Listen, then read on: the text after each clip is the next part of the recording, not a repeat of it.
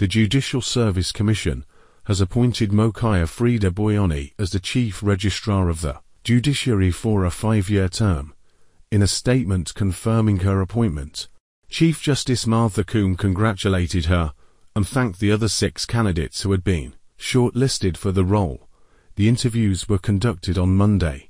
Mokaya, who succeeds Anomodi, will serve as the Chief Administrator and Accounting Officer of the Judiciary for the aforementioned period. She will also be the Secretary to the Judicial Service Commission, as well as Secretary to the National Council on Administration of Justice.